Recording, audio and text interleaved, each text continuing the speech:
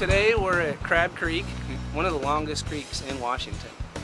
But January is pretty much the only time you can float it in the canoe, and boy, we had a hard time. There was low water, lots of rocks, and we did spend a lot of time pulling the canoes by hand. But we did get to go down the entire reach from Tokyo Road Bridge all the way down here to the Rocky Ford Bridge, which represents the majority of BLM's holdings on Crab Creek.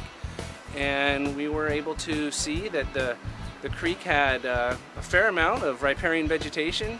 The banks were pretty solid, and it was a real healthy system that we came down.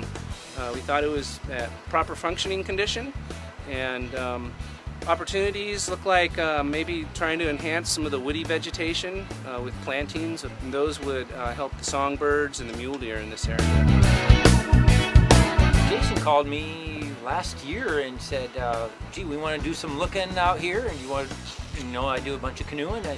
And last week I called him up and said, listen, we have to do it, but it was still a great time. Weather cooperated.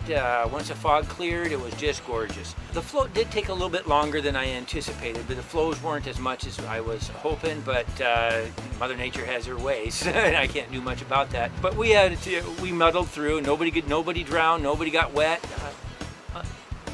Unless it was on purpose.